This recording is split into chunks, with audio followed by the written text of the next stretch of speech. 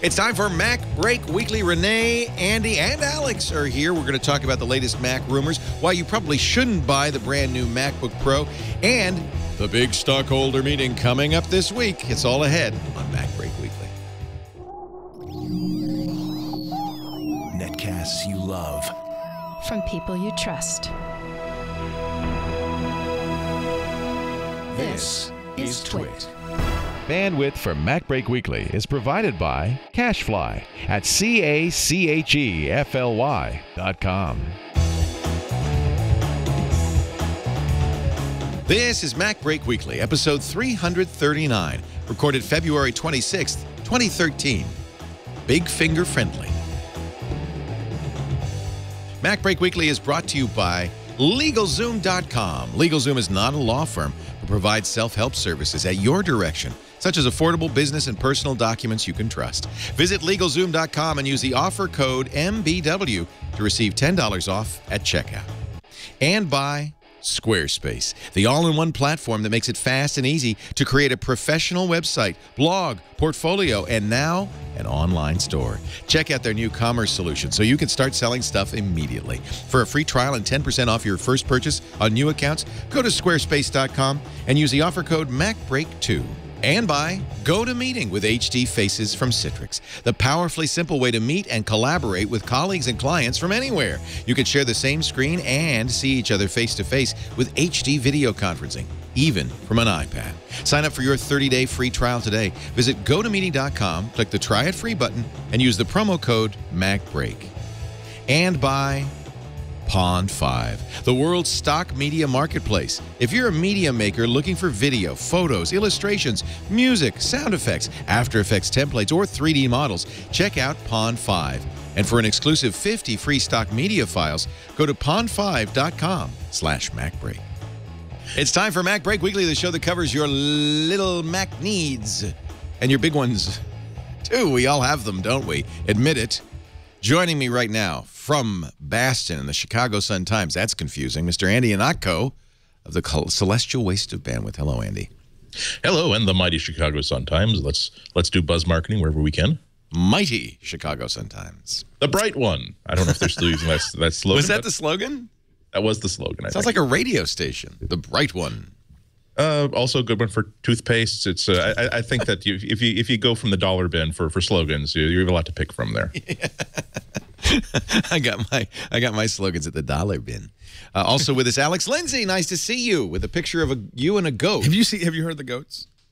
Is this the human screaming voice? Yeah, the goat screaming goats. There was something before the show. I'm sure Chad could insert that at some point. Yeah. We had just Is a new. We're thinking of doing a and welcome. Nice to see you. Thank you.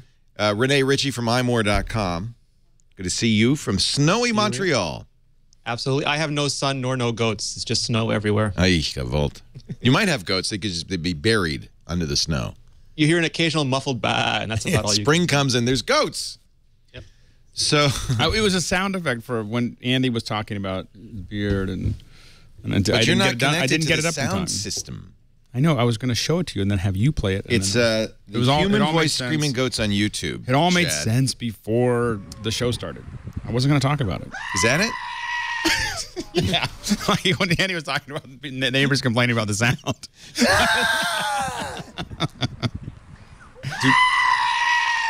Do not buy that goat, whatever that is. What kind of goat is that? What are those kids doing down there? A lot of goats. Unless you're trying to fabricate an ironclad alibi for something absolutely horrible you're planning for 6 weeks in the future. It's the goats. There's a goat in my basement. That was my thought of the sound of someone trying to pull all your facial hair out. You just don't want to be like. Apparently, there's many of these. Yeah. There's a whole a whole long thing of them, and then someone mixed it into a Taylor Swift song. Yes. Ooh, now that I'm intrigued by now. No, you got to play it, Chad. Let me find There's a it. Taylor There's Swift. a Taylor Swift song. Is they making it sound like Taylor's? No, it's cut it. No, I don't know. It got posted to G+. Let's not ruin it. I don't know what a Taylor Swift Just use song. Taylor Swift goat scream. That's the. I know that sounds really bad. I know that sounds really bad, but apparently there's a Weezer. That'll be the a search Weezer goat scream as well. Oh, the Weezer one is really funny. That's the one that I know about. Of course. You know, we're thinking of doing it now. I increasingly want to do this. And Chad, I think you have to be a part of it. A YouTube, like, you know, Talk Soup for YouTube. Some people must do that, right? Yeah. I just think it'd be fun to have, like, in between. I knew you were trouble when you walked in. You guys see the video. So shame on me now. Blew me to places I've never been. Now I'm lying on the cold, hard ground. Trouble,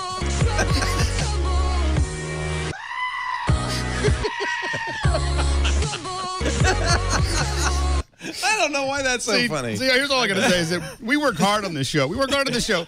And how many views do we get on YouTube? Like, you know, thousands, you know, 2,000, 3,000, 10,000. Apparently there's Bon Jovi, there's These guys, Weezer. It's like whoever's got the screaming goat just is sticking it everywhere. Oh, and we're not even talking about the whole... I knew you were a goat when you walked in. Ah! Actually, the goat screams better than I do. Yeah. That's the new What? That's the new Wilhelm scream. Yep. What's Wilhelm scream? I'm gonna use that in a movie. Oh, you know. Oh, okay. Oh, the Wilhelm screen. Right, right. So that's a gonna be screen that's used this in one- movies everywhere. From now on, like That would be if I better. do a movie from now on, it's gonna Yeah. be that goat. Yeah. Anyway, sorry. Wow. The Harlem Shake. We need to do a Harlem Shake. We did one. Oh, you already did one. That's so over. Get with it. See, we need I've to been do traveling. a YouTube show so that he knows what memes I've been are still traveling. hit. Harlem Shake is so there- 2 weeks ago. There's an amazing race team that are they're like YouTube celebrities. Like they make their living on YouTube. And as soon as they were announced on the premiere a couple weeks ago, I'm thinking, if they're on the Amazing Race for like 30 days, by the time they come back, they're not going to know anything about anything happening on YouTube because they'll miss like 9 memes in a row. See, that's why we need this show. We're thinking is. Lamar Meme Wilson tracker. hosting it with me and Chad, and we'll do it right before Twit every Sunday. This is the last Harlem Shake you'll ever see. Oh, this was the best one. The washing machine. This edition. was awesome. So the washing machine's starting to steam. It's starting to smoke. Somebody threw a brick in it. That's the best. Okay, that is the best. He throws a brick in it and the machine self-destructs.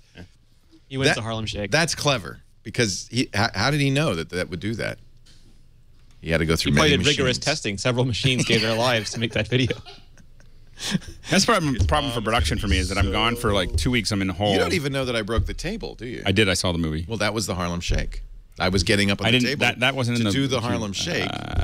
And anyway, so I don't know where to begin here. Apple gets hacked, but it turns out that happened a while ago, like a month ago, and Apple didn't report it till after Facebook and Twitter admitted they got the same hack. Right. It was from a is it Hungarian, an Eastern European site called the iPhone Dev SDK site. Not that site was a bad site by any means. I thought that we've decided that all the hacking is going on from China. Aha! One would think. But it turns out this is more like industrial espionage, and while there is some going on from China, it's a you would be mistaken to assume it's all from There you China. have it. It's apparently happening all over the place. So employees Dangerous from... because that site is very popular in search results. If you're looking for an iOS problem, you'll get that site quite often quite highly ranked. Now, there's a kind of banner on iPhone Dev SDK that says, iPhone SDK has learned it was used as part of an attack whose victims included large internet companies, Apple, Facebook, Twitter, and many others. We have no reason to believe user data was compromised, but to be safe, we've reset all passwords. So this is very common. It's happened to us. If you're running a content management system or software of any kind on your website, that an exploit crops up, and because there's so many different modules and things we were using some third-party Drupal modules that had been exploited, and we didn't know. We hadn't patched it in time. If you don't patch them right away, then somebody gets in. And what they do is their interest is not in hacking Twit or the iPhone Dev SDK. Their interest is putting an exploit from or a number of exploits from exploit kits on that website so that anybody who visits that website then is hacked. And in this case, it was that Java exploit. Apparently, a single administrator account was compromised. Well, it only takes one. They injected JavaScript into the site, into the theme. Now, this is interesting. According to iPhone SDK, the JavaScript appears to have used a sophisticated, previously unknown exploit to hack into certain users' computers. It is a Java problem. And once again, as as everybody has told you again and again, disable Java. Safari makes it easy. So how much more stable are our computers if we just get rid of Java and Well, you Flash? should get rid of it, but if you play Minecraft, you need Java, right? So there's things that it's legitimate to have Java on there for. What you don't want is Java in the browser. Now, Apple's done all the right things. Apple gives you a chance to turn it off in Safari. It doesn't install it in the first place. You have to go out and install it. And if you don't use it after, I think it was 35 days, it disables it. So there's all these protections, and still Apple developers got bit. And Apple also puts that into that malware thing that they send out, the P list that they send out regularly. In fact, it's twice that Java 7 has been turned off. The scary thing is that it's often IT departments that enable it because schools or government institutions or big businesses have Java web apps that they want people to use, and they're not sophisticated users because they're being taken care of by an IT department, so they just go to the page and then they're exploited. Yeah. I wonder if Google's going to be smart enough to use this as a way to say, you see, this is why we're saying Chromebooks are the way to go. They don't run anything. They don't really, they get wiped about every 10 seconds, and you don't have to worry about such stuff. Well, I think that's also the appeal of the iPad, isn't it? When I get users calling me on the radio show, less sophisticated users calling me on the radio show, I tell them, get rid of that Windows machine and get an iPad. And if and for many of them, an iPad's all they need, and you don't have to worry about that stuff. There's no Java. But the iPad is still like a persistent computing device, whereas the Chromebook is designed from the ground up to say that nothing on this device is ever going to be necessary to hold on to. So if when in doubt, they can just nuke it from. That can't be true because they allow you to save documents onto your hard drive on a Chrome OS. Right, but there's no part of the operating system that if it ever gets infiltrated, there's a problem about swapping it out. There's no problem about swapping out browser components. No problem about a lot of that stuff. It's not that it's invulnerable to that sort of thing, and I'm not even saying that it's the best machine to have. But if Google is trying to get traction for the Chromebook as the absolute trouble-free user from the user experience, a trouble-free, maintenance-free machine, this is something that they could start pushing about. I'm not sure that it would be that. I have to double check. I'm not sure if it will use a Java runtime, but this is supposed to be the sort of thing where if it ever gets influenced by something like that, none of your data is ever so important on this machine that it can't be just simply wiped and replaced.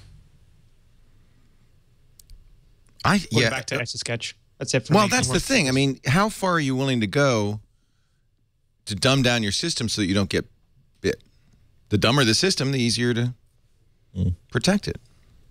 Well, doesn't this invite a conversation about what people really want in a PC now? Yes. Because maybe people really do want a dumbed down system. I mean, I love the iPad, but I suppose when you look at it in a very sort of broad sense, it is a very dumb machine with a very simple mobile processor that doesn't do a whole lot, and it's not very good for managing a project of any real complexity. But the thing is, you trade off on that, and you get a machine that is certainly the most reliable PC I have in my entire office. So maybe some manufacturer is going to start to pay attention to that and say maybe it doesn't even matter if we start to have i5, i7 Retina displays, gigabit Ethernet on every device. What if we will give you a sheet of glass in which text and pictures will be drawn. We will give you a way to type into that sheet of glass. Everything else, just don't worry your pretty little head about it. Daddy and mommy will keep the machine running. Johnny Mack in our chat room says, so we should all just be running dumb terminals and on live or some sort of emulation. You know, the VT100 was a very nice standard. I don't know when ANSI decided to have that colored text garbage. I think that was the first step on a slippery slope, frankly. Well, that's the Scott McNealy, Larry Ellison thin client future that we don't have to worry about it. We just get everything projected to us. But I think Chrome OS kind of is kind of a thin client, right? Yeah. Essentially.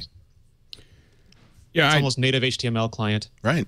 I still, you know, my problem is I travel a lot, and I feel it when I'm disconnected. You know, in some of the stuff that I've done, even though you can save stuff, I feel like it really wants to be connected to the internet all the time. So if I'm at home using a Chromebook, that is fine. What about an iPad? Could you get by with an iPad and a keyboard? I don't think I can get by with an iPad, but I definitely think that when I look at what my parents do, I think that my parents can absolutely get by. A lot of simple. It's just that when you really look at the use case for a lot of people that are what they're using their computer for, they're using it all day to check email and go to the web and use a word processor, and all those things work great. You know, on a tablet, whether it's an iPad or other tablet.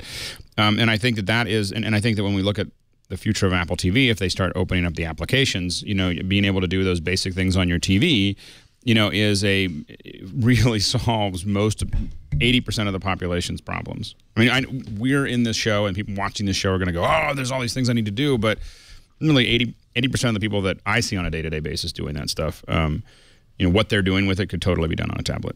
Goes back to that power versus empowered users, where a lot of people who just can't figure out a computer can do incredible things with a tablet because it's so much more accessible. And yes, the applications themselves aren't as powerful, but in some, they can get much more out of a device like that. It's almost counterintuitive, but the simpler thing lets them do more. Well, this is the time on the show when I point out that the iPad's not all that secure either. The Apple just released iOS 6.1.3 Beta 2 to developers to fix the damn lock screen flaw is back. And Maps for Japan.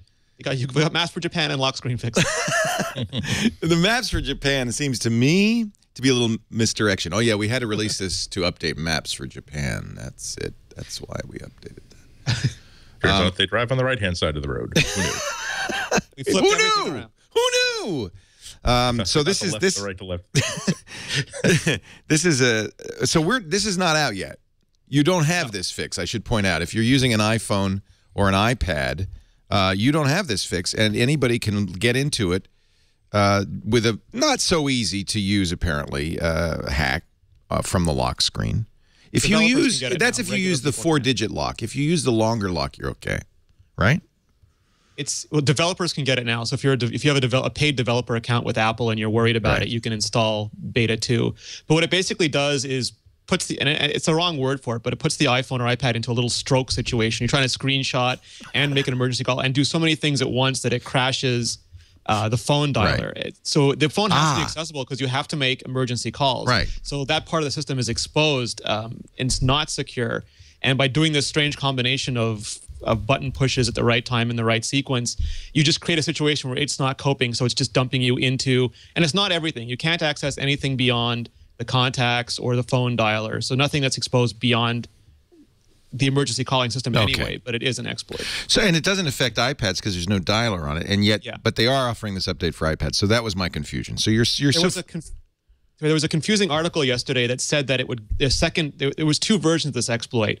There was slightly different key combinations. Yeah, they said there was another one. The same thing. Yeah. And people thought that the second one would give you access to the file system, but it looks like the guy just plugged it into his version of iTunes. And if you've ever authorized an iPhone on iTunes, you have access to the file system. You don't need to put in your passcode every time. Stupid.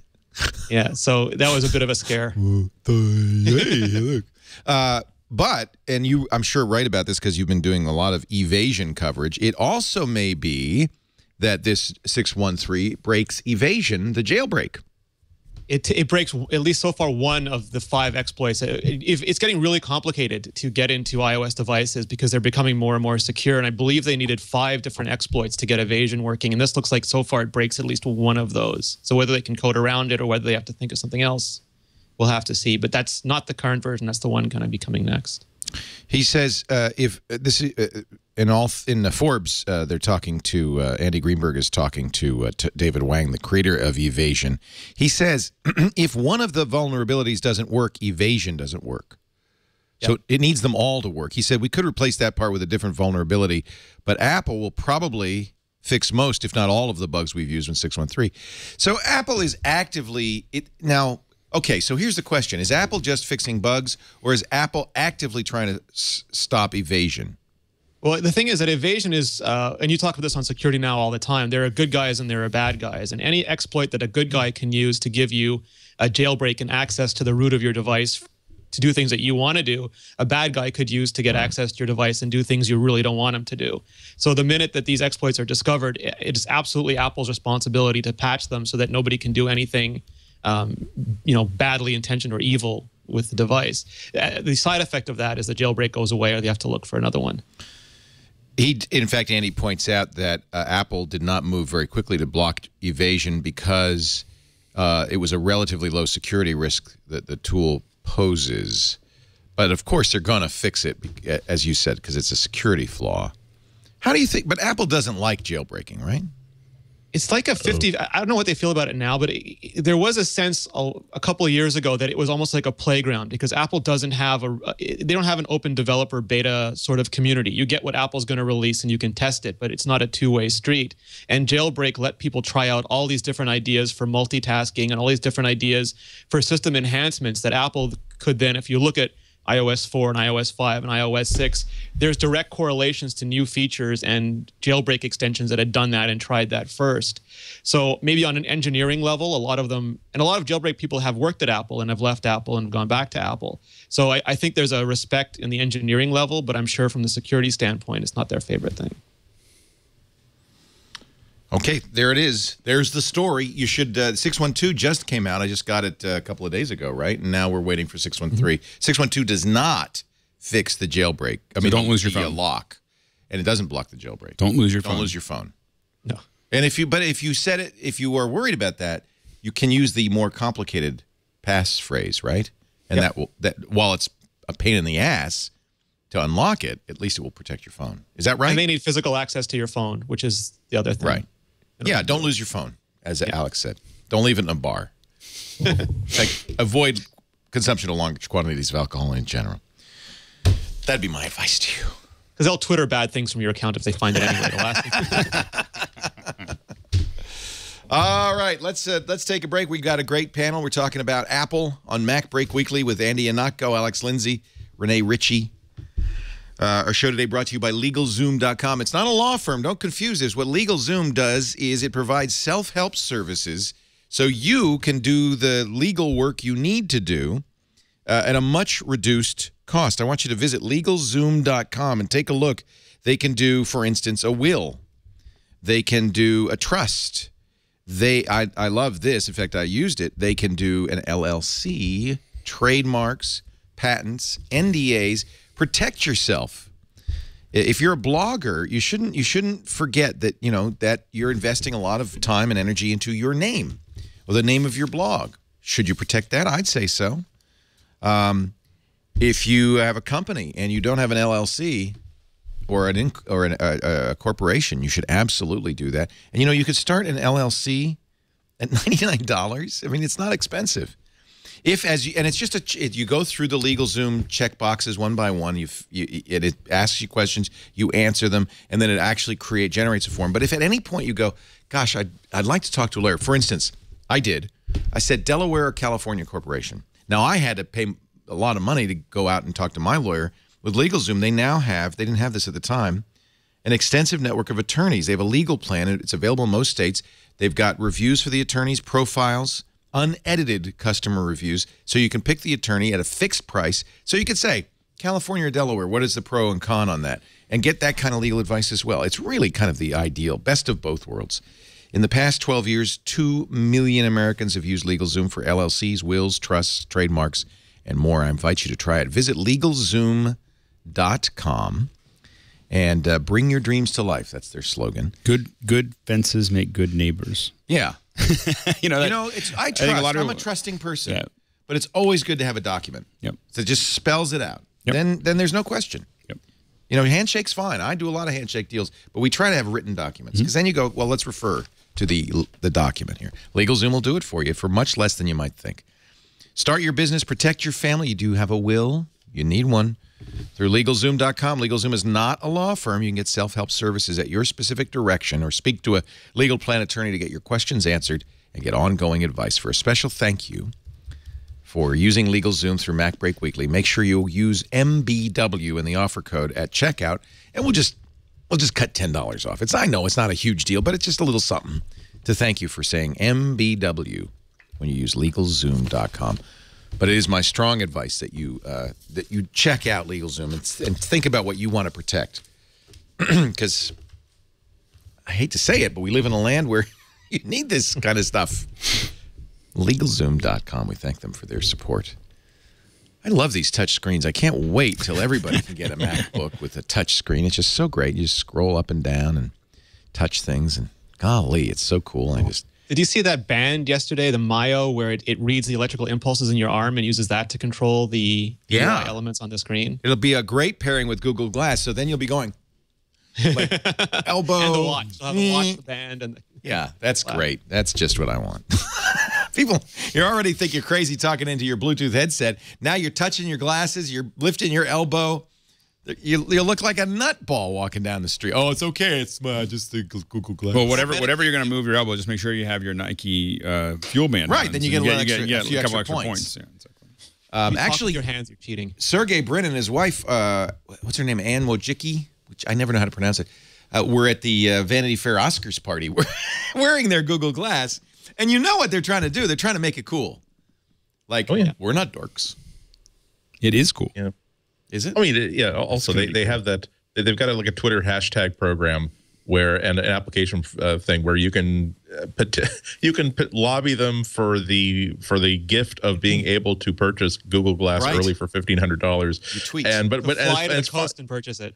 Right, but it's funny because you see, I wonder if I'm going to get it before like Adam Savage of Mythbusters, who says that I want to wear them on the show and like have Buster's perspective as I'm working on them. Or I wonder if like, you know, if I'm going to get them before like Doogie Howser gets his because he says he wants to wear them on his #1 rated network sitcom. Like, okay, maybe my idea that I would probably look into a mirror and really enjoy having that sort of like infinite mirror effect. That's not quite as cool for Google's marketing purposes. The best one was LeVar Burton, where he put the hashtag and said, "For me, it would be a downgrade." Geordie LaFleur. LeVar's getting one. I can promise you that. Well, the thing is that my litmus test is my wife. You know, because she's not necessarily that techie about. Does she wear glasses? She does not wear glasses. So here's a person who doesn't have to wear glasses. And she cannot wait. She's angry that she didn't have them 5 years ago. Wow. Because for her having them, kids, for her being able to go, say record this, and what I'll be really interested to know is what really will blow up with Google Glass is if they put a buffer, like a 2-minute buffer into Google Glass, where you could turn on a buffer mode. It'll burn the battery up. It'll turn on the buffer mode, so it's recording the last 2 minutes of your life, and anytime you say save that. Yeah. That would be good. That would be outrageous. Because then you want to wear them all the time because you're sitting there. You don't want to, like, anytime you're going to something interesting. There is a big battery right in the back here. You have plenty of battery. The battery could go around your head if it wanted to. But if you fire it up and have it recording all the time, it'll be it won't not last as long. I thought you were saying that have a 2-minute buffer so that if you say, all right, I'm gonna totally murder this half pipe, and then the guys are in a heap in the crowd saying, okay, destroy that last 2 minutes of video. Please don't. Well, a lot of and make sure that never goes out. Like those Russian car cameras. Yeah, it's Russian dashboard cams. That's how they work. But just imagine how many, if you had a 2-minute buffer or even a 1-minute buffer, but really a 2-minute buffer, just imagine how many things would get captured that you didn't think about going up to get, and how often I'd wear it all the time. They've already banned cell phones in the locker rooms here because people were taking and uploading illicit pictures. I can't imagine what's going to happen when Glass is popular.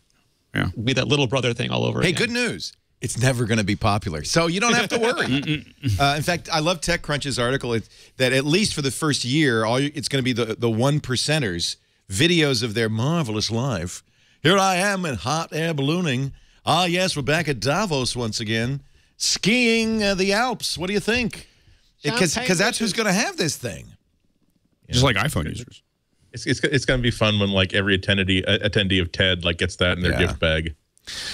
So Apple's response, or Apple's, let's not say response, let's say their parallel project is the watch, right? Which will be awesome too. Will it be better than glasses? I think it'll be more prevalent. It won't be in your face, which is a huge advantage because some people, no matter how good it is, they don't want something stuck between them and the world all the time. Right. Yeah. Well, it'll also likely be, let's be cautious, say less than $1,000. Yes. Certainly less than $500. I bet they're going to aim for something like iPhone-like in pricing, and that in itself is going to make it more accessible.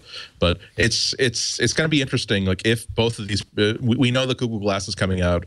The Apple Watch is still just a speculative product right now. But it's interesting if Apple can sell the idea of this as a functional, practical item as opposed to a stylish Apple gadget, because you're still going to have to tell people, well, I know that either you don't wear a watch or that you have a watch that you actually like and you buy it because you bought this watch because you like its style. But we're telling you that you want to have our watch because otherwise you have to use the thing that you already paid a lot of money for and get the same information from there. So they would really have to do the same thing that like Google's done with that video of selling the idea of, look, we know that you can wear a GoPro cam. We know that there are even eyeglass cameras out there. This is better than that. This is a totally different way of interacting with technology. So Apple would really have to sell that. They could have a huge success just by saying, "Hi, this is a cool Apple gadget we're gonna make you want it because we'll coat it with a special sort of microfiber coating that makes you want things that attacks your brainstem." But to make it something that actually changes the way people use technology, that's a huge leap even for Apple. But that's what they do. I mean, people were paying $700 for a Motorola Razr, and I remember, didn't Scott Bourne throw his Trio on the ground and stomp on it the minute they introduced the iPhone? They are usually very good at telling you why their thing is so much better than even the expensive things you just bought. But they actually had an idea with the iPhone. So I'm sure that every time I say something positive about Apple now, I have to remember that this is 2012, not 2009. So I have to qualify things. But I am at least reasonably confident that Apple wouldn't do a watch unless they could do something unique with it. It wouldn't be just an iPod Nano with Bluetooth and a strap on it. But it would be a hill from the climb. It would be a very impressive achievement if they were to make an actual use case for a digital watch. My watch tells me that there's going to be a full moon tomorrow. How about that? How would you feel now, Andy, if I tell you that Apple patented the slap bracelet 2 years ago? Now, how do you feel? I would feel like a lot of girls I went to junior high with are going to have to start handing up money to Apple. It's prior art. There's this long patent about how a watch could have a slap bracelet. That's the steel band that has two states: a straight state, or when you hit it on your wrist. Everybody knows this, right? It goes around your wrist. I don't know. First of all, know how they could patent it. And second of all, I don't know why they would want it. Well, the slap aspect's not what they're patenting. It's like usual. There's a whole bunch of different technologies. There's other stuff. A bunch of stuff that they did to the slap bracelet to make it more effective. Unique. Communications are facilitated through wireless protocols, though the proposed unit also contains wired connectors for syncing and recharging the internal battery. That's what I want. Ay, ay, ay, caramba. And again, this is like they applied for this years ago, so this was just it shows what they're thinking. I pay no attention. Here's this. What? Tony's got one. Oh. Look at that, Tony. Where'd you get this?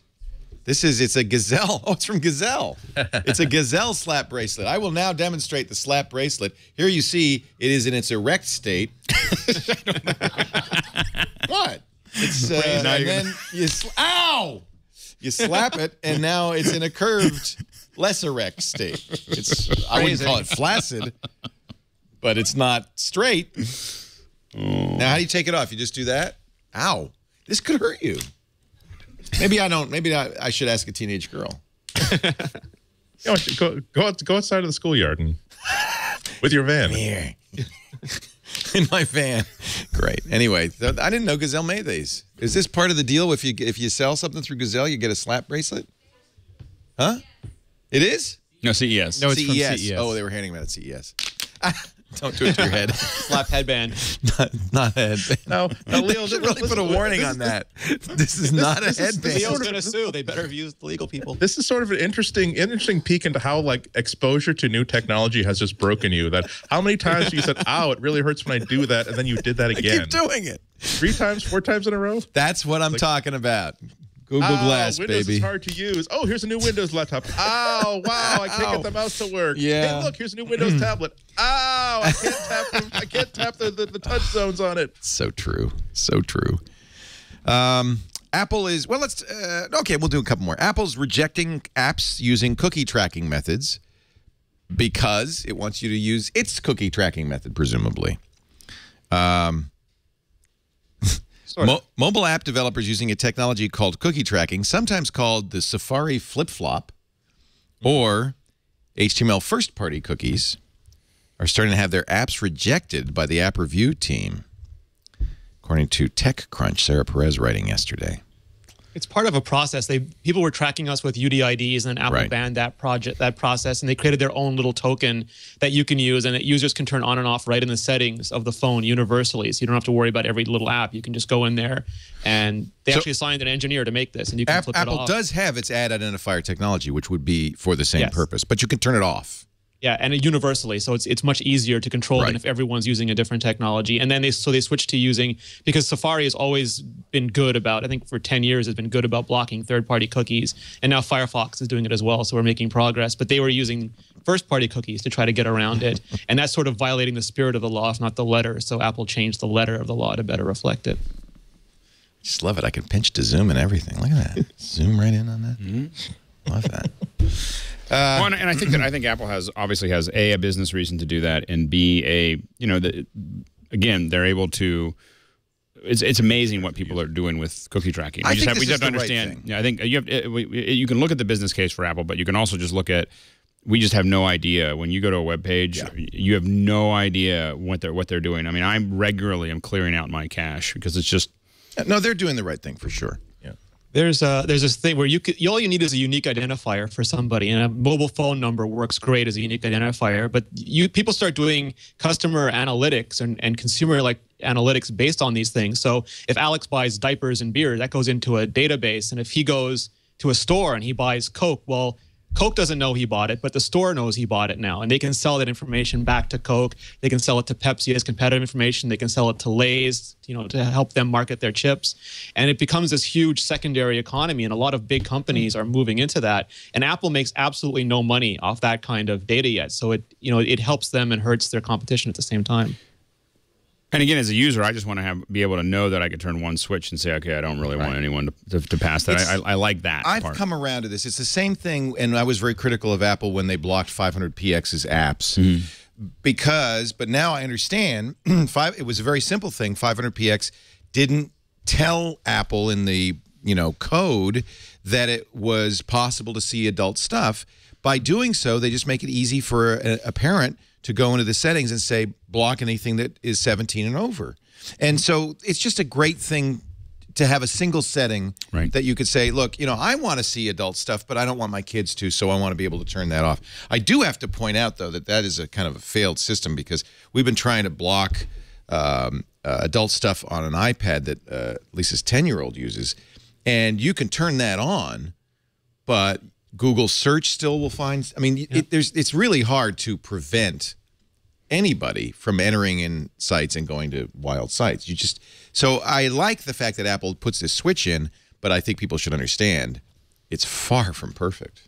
Right? There's lots of loopholes, as you'll learn soon when Malachi gets just a. I've already. The third YouTube video is always inappropriate. It's exactly right. The third one's always wrong. It's the Angry Birds hole for us, because Malachi watches the Angry Birds movies, and then he goes from the movies to the YouTube, and then he goes from YouTube to the third one. But YouTube isn't that. I mean, there's nothing on YouTube that's really awful, is there? No, it's just a lot of swearing. It's mostly that you have a 4-year-old who is listening to people screaming obscenities, and then your wife is looking at you like, does he really need to use that iPad? That's the. But you must be happy about the fact that. Go ahead.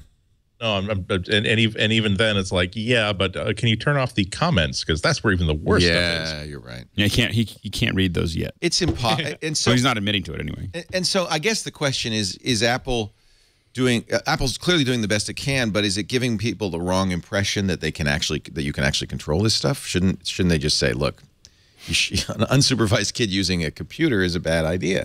Well, I think you keep on tightening that. I mean, I think that there's a lot of places a lot of people would like to go. With that. It's hard. It's hard to make a device that's both an adult and a kid could use. Right.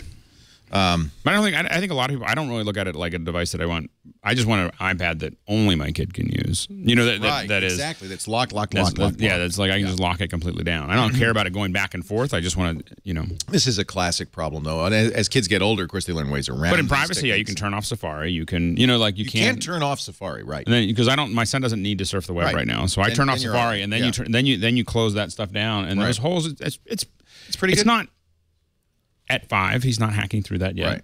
So, so it's enough to, I think that as a parent, you're not looking at a perfect solution. You're looking at eliminating 95, 98%. They have guided access, so you can lock it to one app if you want to. See, that's good. Just give them the game and lock it. That's what you want. You want you don't want blocking. You want affirmative action.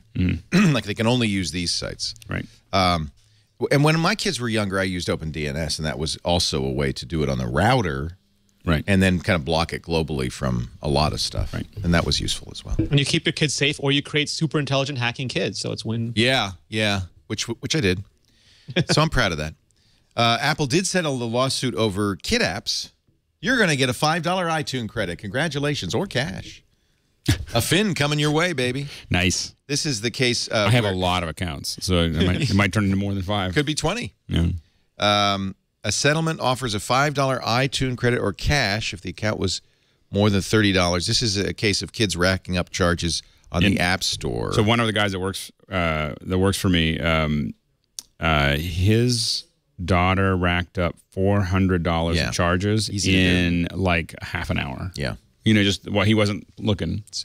So we've had that problem too. And of course, what you do is you turn that feature off. In-app purchasing now, a couple of years ago, Apple turned that off. In-app purchasing is turned off without a password, and then there is a period of time the password's good for you. Shorten that to the shortest possible time, and then the kid just harasses you, saying, "Please give me the password. Please give me the password." And you say, No. So I think Apple's did the right thing a while ago. Remember, there was a lawsuit a couple of years ago. Tapfish, that was the one. Yeah, Tapfish. Kevin Toffel of GigaOhm's kids spent $375 on virtual fish. Yes. I actually think that might have been the same one. Somebody's got to stop me from buying donuts. Please, I beg of you. Please. Please. You got to sue first, Leo. I need help. I admit it. I am out of control. I'm powerless. Anyway, I'm surprised that Apple settled on this one. But I guess it's not going to cost a huge amount of money. Settlement still has to receive approval from a federal judge, although it's not unusual if both cases agree to have that go through. Early 2014 before you get your $5. Just waiting with don't bated breath. Spend it yet. Yeah, I was thinking about it. I was thinking I could get a coffee and get a cookie. Don't run out and spend it now. Get an in-app purchase. Yes. I always check my iTunes emails, and it's fun because I'm reading along. Oh, yeah, I bought that for iPad today. Oh, yeah. Who the hell bought $300 worth of donuts? Oh, never mind. But no, then there's like swords and Infinity Blade, and there's all sorts of crap that I don't... Zombie stuff. I didn't buy that. I wonder if this will lead to just an overall bad consumer experience. Because I sometimes get a bad taste in my mouth when I pay $1.99 for. As a matter of fact, just the other day, I bought the Usagi Yojimbo game, and I think it was like something like $1.99. It's a fun game, and I'm enjoying it. But there comes a point where, okay, I got killed at the boss level the first time, and now it's asking, do you want to? If you want, you can buy extra armor. If you want, you can buy this. If you want, you can buy that. And isn't that the same reason why you hate going to certain events? Because you know that the ticket alone costs you $45, and now they're going to try to sell you the T-shirt. Now they're going to try to charge you for the sweatshirt. It's like, at what point can you say, I want you to promise me that I'll give you $10, not $2.99. Everybody does it but now. Promise me that you'll give me a complete, self-contained, wonderful experience for this amount of money. Well, and I think that the other side of that is I think there is a fine line there. I mean, because I think that you get into a situation where you don't also want the amusement park to charge you an extra $80 so that they can then give you the T-shirt and give you give you all that stuff. I didn't want all that stuff, and so right. Well, like the paper app, I think that was a great way to get around Apple's refusal to let people try apps. You can get the basic experience and environment of the app for free if you want the cool extra brushes, which I would say that those are actually the brushes you really, really want. Then you start incrementally making purchases, and if you buy everything, it's like $10, which isn't a whole lot of money. It's just there are times when I encounter a game where it's kind of a trivial amusement unless you start putting more coins into the slot machine and keep pulling the lever. And it seems you get the impression sometimes that some of these games, the whole intention is just to keep you at the slot machine, keep you smoking, keep giving you free drinks, so you just keep putting money in and keep pulling that lever. Right. And we told them to do this to us because Super Monkey Ball came out when the App Store launched at $10 and people complained, and we wouldn't buy games that were just outright purchase. And now Real Racing 3 is coming out and it's free to play, so you play it. But then if you want to repair your car or get back on the track faster, you've got to purchase it. We told them we would not pay a fair price for the game. So using Apple's system, they've now figured out a way to make way more money using games that are far more annoying, and we all end up losing. Which is much better than not allowing people to have a trial mode. So well, I wish they had a trial mode. I do. Yeah. Or at least refunds, like on Windows Phone or Android, where you have a few seconds or a few minutes to decide that you don't want it. It used to be what on Android? It used to be it was a day, and then it was shorter, and then it was now shorter it's like again. And a minute, 15, or something. It's ridiculously short. All right, we're going to take a break. Come back with more. We're talking Macintosh, iOS. There is some Mac news, I'm happy to say. Woohoo! Woohoo! with Renee Ritchie of iMore.com, the king of Apple rumors. Any hot rumors? Maybe. Maybe. We'll find out. And Mr. Alex Lindsay, where you been lately? I was in L.A. yesterday. Yeah. And but otherwise in Seattle last week. With your travel schedule, L.A. is like that's like that's nothing. It's like yeah, that's you get there in an hour, big deal. Yeah, I'm in New York tomorrow. Yeah, now that's a little more. And then I'm pondering London on Thursday, but I'm not sure yet.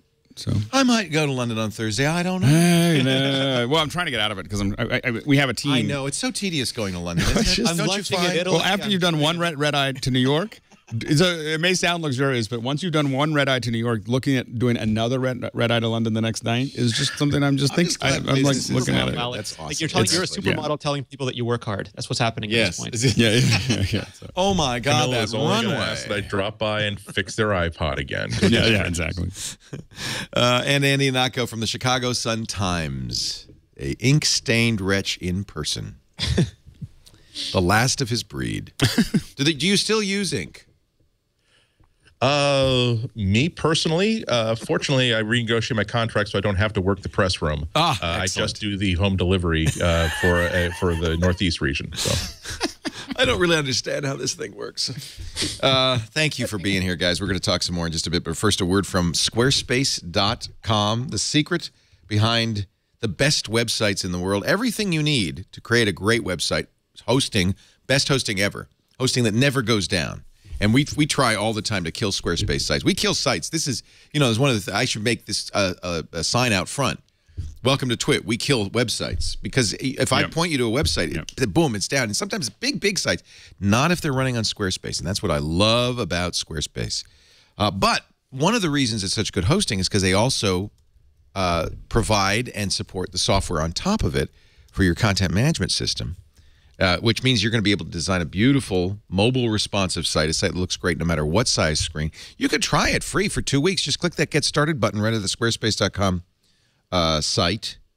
And you've got 2 weeks, no credit card needed. You don't even need our offer code. Just, play with it, import your content. It has importers for all the major blog APIs, all the SEO, all the bookmarks, all the images, even all the comments are preserved and moved into Squarespace. So you can really see what it would look like for a full-blown site. 15 minutes after you set up the site, you're going to have all the content in there. And now you can play with the templates, and it's just really great. There is something new I want to tell you about at Squarespace. Once you play with it for a little while, go check out the pricing. Used to be 2 pricing plans. Now there's 3 because they've just added e-commerce. This is really good news for anybody that wants to sell physical goods or digital goods online. They do it all from soup to nuts, and they do it at a very affordable price. They do not take a cut of your sales. It's simply $24 a month when you buy an annual plan, $30 if you go month to month. That includes everything, fully integrated e-commerce, unlimited physical products, unlimited digital products, a mobile store, as well as a... Fully integrated e-commerce? That's new. Yes. It's fully integrated. They just started this. Inventory tracking, they do tax, they do shipping, they do coupons if you want. And by the way, that's the unlimited plan too. So you have unlimited pages, galleries, blogs, bandwidth, storage, contributors, everything. $24 a month. Did they have everybody running scared? I mean, they got to. It's like 20. The other, the things, the other e-commerce sites. I won't name the names, but they can't offer anything like this. And by the way, they'll set it you is up so with a painful. merchant account. Let me tell you how painful generally e-commerce is. I've been doing this since 2000. Well, what's happened is. This is the maturity of this, right? After a while, and they figured it out. And so, for instance, you don't have to have a merchant account. They'll set you up with that, so you can take credit cards and debit cards. Yeah, it's great. It's got a simple interface for you to manage the orders, tracking orders, providing customer email updates, printing shipping labels, adding coupons. All of this is part of the business plan, and you've got to take a look. So just go set it up. 2 weeks, absolutely free. If you decide to buy, get the biggest, longest subscription you can, because when you use the offer code MacBreak2, you'll take 10% off that. MacBreak and the number 2. They also, when you buy a year or more, will give you a domain name registration. I already have freepants.org, but there are others. I realize I can't sell free pants. Unless I could You'd be crazy. Maybe I could do in-pant add-ons. I don't know. We should talk about that. Oh, you want pockets? That'll be $1. In pant. What's that? How much are Freepants.org. cargo pockets? Hey, look, I haven't set it up yet. Just give me a break, okay? Those pants are free. Like the airline. Oh, you want a seat? Oh, you want a bag? You belt loops, just $1. No big deal. How much do they charge for the safety belt on the Bell on the bottoms? seat? That's extra. Oh yeah, no. If you want cuffs, bell bottoms, any sort of treatment at the end of the pant. In fact, if you want a hole for your leg, that's extra. Because hey, the pants are sewn up when you first. You get want a zipper? Oh, zipper? You want both legs. Both Oh, legs. Okay. yeah, $2 a leg. No. That's what Squarespace doesn't do to you. It's $24 a month. The whole thing. You got to try it. Squarespace.com. Do use our offer code MacBreak2 to get 10% off your first purchase on new accounts. And do check out if you've been looking for setting up a business. The whole landscape just changed. It's so easy to put the stuff together too. I mean, it's just Squarespace. Yeah. The reason I don't love Windows now, restart your PC to upgrade the latest version of McAfee Internet Security Suite. I consider McAfee actually a bit of a virus. Yeah, I didn't uninstall it fast enough. Right. Dang. Every Windows install we do are just like, really? First thing you take off. Yeah, it's like, caramba. People may ask, Leo, this is MacBreak Weekly. What are you doing? Why are you using a Windows machine? Well, I just thought I should try it. It's a more accurate view of the Mac world if you are exposing yourself to the pain all the other options. that is Windows 8. Actually, I hate to say it, but this is I kind of like it. You like it for now. This is great, and then a week later you'll be like, this was all a big mistake. Check back with me. This was all a mistake. This is the Acer S7. It is an i7 with 4 gigs of RAM. They did something weird. Dual 128 gig hard SSDs that they've RAID zeroed to make one 256 gig. That doesn't seem like a good idea. Does it have a VGA port, Laporte? That's all we need to know. It does. In fact, it comes with because it has mini HDMI to VGA adapter just for you. Nice. Now how much would you pay? Leo, you should download iTunes and Safari. No. Sure? No. There's some limits. I will. I've done that before with Windows machines. I will not put the Apple crap on my Windows machine. And I say that with all due respect to MacBreak. I think it's actually a secret plan by Apple to make to make the computer experience in general so bad on the PC that when you test the Mac, you're like, this is so much faster. They work so much better. I know they're not doing that, but it does feel that way. It does feel that way. iTunes on Windows is horrible. Yep. So I don't really understand. And on the Mac, it's just bad. Maybe that's it. I don't know. Anyway. Moving along, I just wanted to explain for those of you who are a little confused why I keep reaching out to touch my screen on my MacBook. Yeah, that's not what's going on. There are new prices on the MacBook Pro, the Retina, and there are that's the 13-inch, and they bumped the processors for the rest. But Mac Rumor has taken a look at the benchmarks, and it's 3 to 5% faster. Actually, this comes from Geekbench. When people run Geekbench, they can turn on the ability to upload those benchmarks to the Geekbench servers anonymously, and people do that. So they get a lot of information. That's a great sample. That is fantastic. Yeah. So you can see the bump. 5% is, in my opinion, the smallest amount you'd notice. I don't even know if you'd notice that. I think the average person would not notice that. Probably 5%. I mean, I don't think you really start noticing. I mean, and what you really notice, in my opinion, still is storage, whether that's RAM or SSD. I/O is everything. Those are the things that really change. I think processor speed. That's because the processors are so fast now. Right. I mean, it does make a difference. It used to be important, but not anymore. I mean, I would definitely consider an i7 or i5 a requirement, and an i7 for what I do. But once you get into that, whether it's the incremental changes really make very. I don't even think more RAM these days makes that much SSDs. difference. It's the SSDs makes the biggest difference. Yeah, we have a bunch of machines with SSDs and a bunch without, and it's just amazing. So, recommendation: if you already have a late model MacBook Pro, there'd be no point in upgrading. Right. Wouldn't hurt if you don't have one. Now's okay time to buy one. Although I still believe, as we talked about last week, that we're going to see Haswell processors, and in September. That will be better battery life and better performance. And you have to decide if you can wait until September, because then by September you'll be hearing about January, and you'll be wondering, well, all right.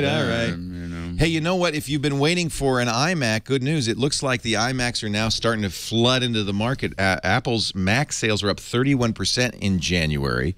And Tim Cook says it's because we could make enough iMacs to fulfill the demand. That's when I got mine. They're such great. I mean, they are. I like they're works of art. I got a 27-inch.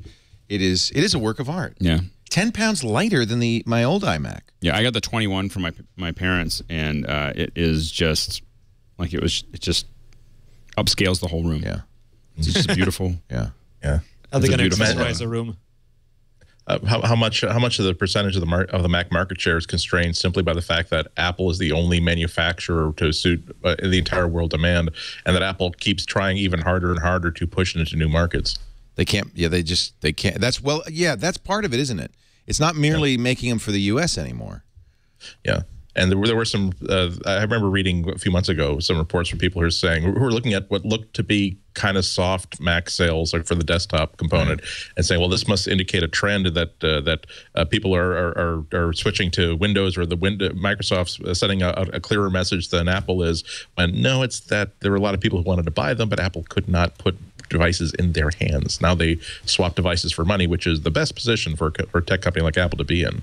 Tim Cook said at the last quarterly call a couple of weeks ago, we left the quarter with significant constraints on the iMac, and we believe that our sales would have been materially higher if those constraints weren't there. NPD reporting, actually it was from Piper Jaffray's the infamous Gene Munster, Herman's brother, that Mac sales rose 31% year over year month of January. I love this Apple stock goes down because they simply can't make enough of what they're selling. Well, but that's legitimate. It is. It's just that there's an awful lot of it. The bottom line. It does. It's just that they're making the right products. They can't make them fast enough. Right. It's not very future thinking of investors, though. Right. Because, in fact, investors actually aren't very good at that. Yeah, no, they're terrible at that. A couple of months later, suddenly there's plenty of iMacs out there. In fact, Cook predicted it. He said on the iMac, we're confident we're going to significantly increase the supply, but demand is very strong, and we're not certainly when we'll achieve a supply-demand balance. Well, it sounds like they've got there. Watch some people complain that, yeah, you know, interest in the Mac is just falling off, but you used to have to wait like 4 weeks to get an iMac. Now, and as many as you want, you can just get them next day. It's really quite sad. That is the spin, isn't it? But try and get a Surface Pro. Right. They're selling like hotcakes.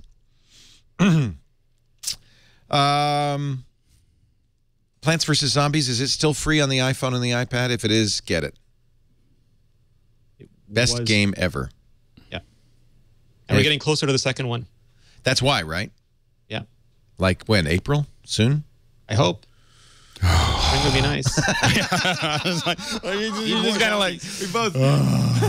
Alex and I are just like, anything that'll get me from Simpsons Tapped Out has my my vote.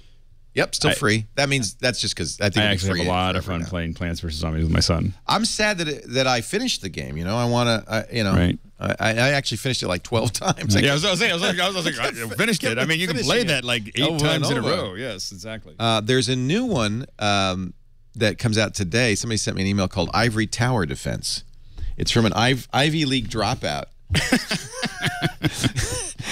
Anyway, I haven't seen it yet, but it might be my pick. I think we're doing iPad today early this week because Sarah might have jury duty. So if you're watching live on a Tuesday when we do MacBreak Weekly, stay tuned for iPad today about 5 o'clock, 4 or 5 Pacific, 7 p.m. Eastern later today. And if Ivory Tower comes out, I will probably make that my app cap just because I love that.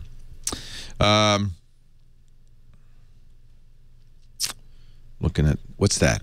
I thought it was an article about it, but it took so long to load that.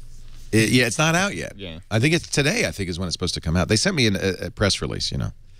I just like the name, Ivory Tower Defense. And you like tower defense games, so that's why I'm crazy about tower defense games. In fact, I was playing one on the way in. Which one? Oh, I just play Field Runners. Field Runners 2 is still pretty damn good. And I cannot finish that last level to save my life. I can't. I have trouble with all the indoor levels. The fire level. Those are they're very hard. I can't do. I've finished them, but I can't do them all at three stars. At heroic. So I've done all the other ones at heroic, and it's just a couple of the last ones that I'm having trouble. I'm just sitting there on that one. If you're in Australia, you may be interested to learn that Apple and Samsung, their 2-year legal battle, has taken, according to the Financial Review, an unprecedented twist. The case resumed in federal court this week. Each company is consolidating its arguments. There are now 2 judges. Is that the twist? That's the twist. It's the first time in the history of the court that 2 judges. The twist is that they're married and they're trying to balance work and the relationship. I mean, is this an episode of Heart to Heart? You know, if we just worked on the same case at the same time, we'd see each other all day. Man, those 2 are together. Goodman. They're swapping. We can't tell which one's which anymore. They're objecting to each other. The court typically relies on a single judge and then panels of an odd number of judges in case of disagreement, so you can have a tiebreaker. But they introduced a second judge because Judge Bennett, the one who's been, Annabella Bennett, who's been hearing the case, said it's so damn complicated she needs help to understand the complex patents and mountains of documents. You read that box, I'll read this box. Apple claims Samsung. I don't know if that's going to work. No. 19 patents, 120 grounds, 9 smartphones, 2 tablets. No wonder she's overwhelmed. Crazy. Crazy. Not enough video in the demonstrative evidence. That's what I say. What does that even mean? That's what I used to do. That another life ago. That's what I used to do. You made video for demonstrative evidence? Yeah. So when people would, I know an enormous amount about oil plumes. Let me tell you. So what you do is you take a complex, in a patent case, you would take a complex concept and animate it so that the jury and the judge would understand actually what the technology is all about. And on the cases that I worked on, the budget for the stuff would be between $1 and $2 million, and this is in the 90s. But we would build really, really good animations, and not the evidence. So evidence is always boring. All the stuff you see on TV, because you have to prove every little pixel that you put up there. But if you but when you're just trying to describe a concept, it's actually much easier. You make it look pretty, and so that's actually what I did before I got to Lucasfilm. Oh.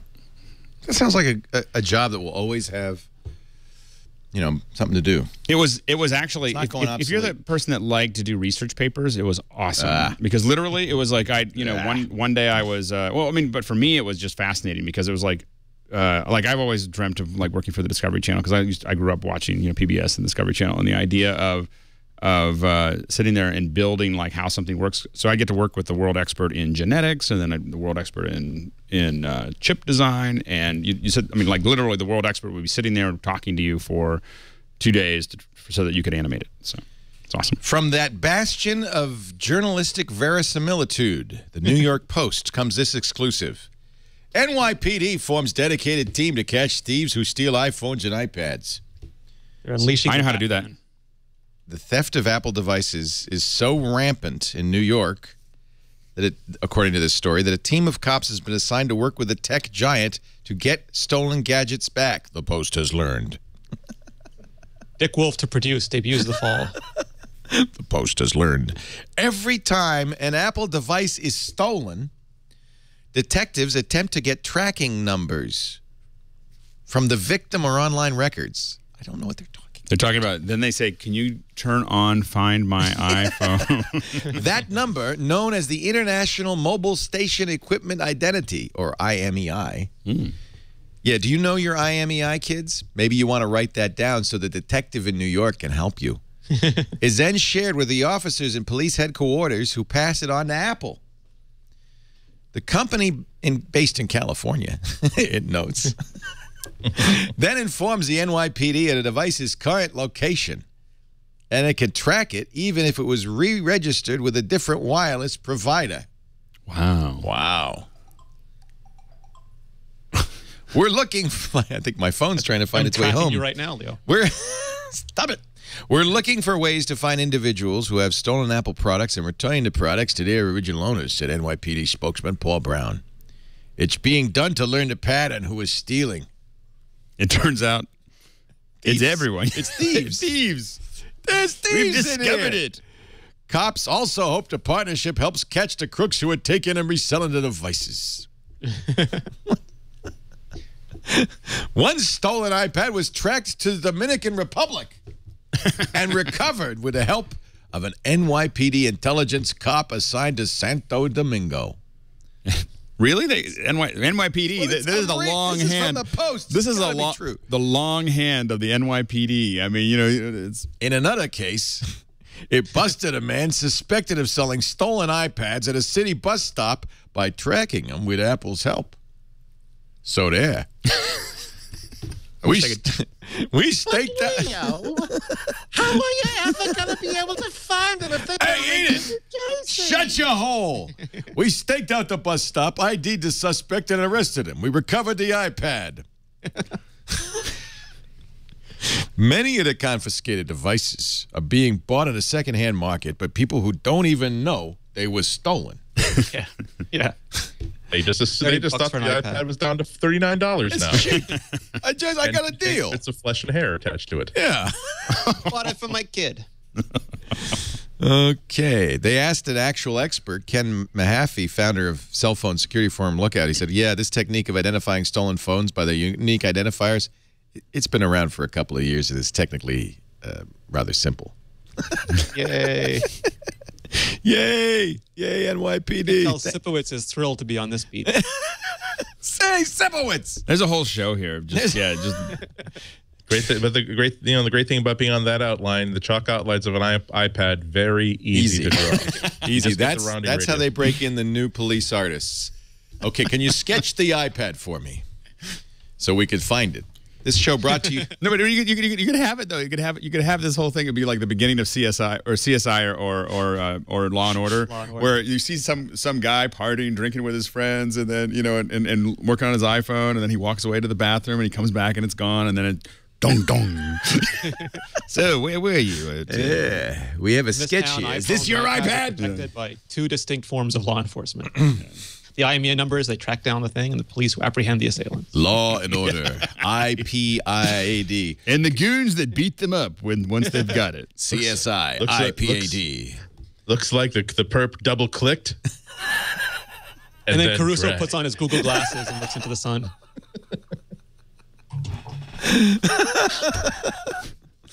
Thank God for the New York Post. Actually, Castle Bravo is saying in our chat room, amazingly enough, and this has not been my experience, but he says NYPD cops do follow up on iPhone thefts. It's evidently rampant. They have a whole team. My experience was a general wall of disinterest.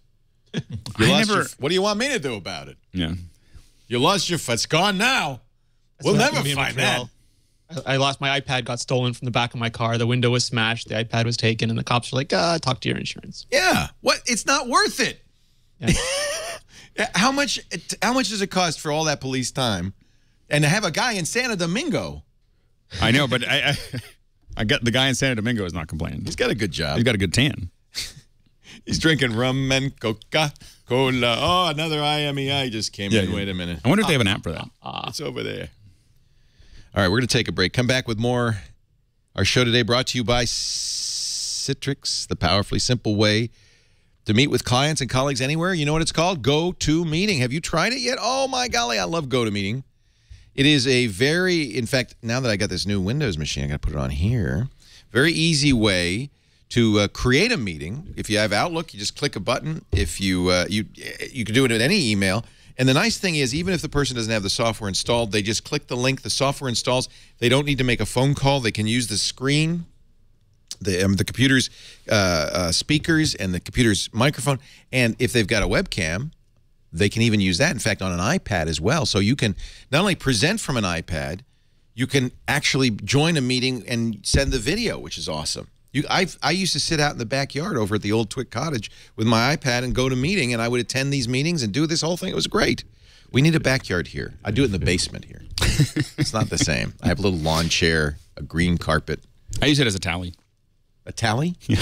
Yeah, as we when we're doing live events and you have people all over the world that you're trying to tie in, yeah, and you want to tell them all the same thing at the same time. Oh, so we have all these little iPod touches, and we have them sign into GoToMeeting, and then you put them underneath the camera, and then I can sit there and do like a full screen keynote and sit there and change what I want to tell them, and then boom, it just appears everywhere. That is awesome. All at the same time. It's the easiest thing to use, because the big thing is with a lot of these other things, we're trying to teach people how to install something or how to put this in. The bottom line is we just send everybody a link. It does it all automatically. They click the link and it does it all automatically. And with the iPad and iPhone app and Android app, which are free, all you do is it gives you an identifier. You type the number in, and boom, you're in. It's very simple. Visit GoToMeeting.com right now. Click that orange Try It Free button and use the promo code MacBreak. You can do this for 30 days absolutely free. You can go to meetings on an iPhone, an iPad, an Android device, of course, any computer.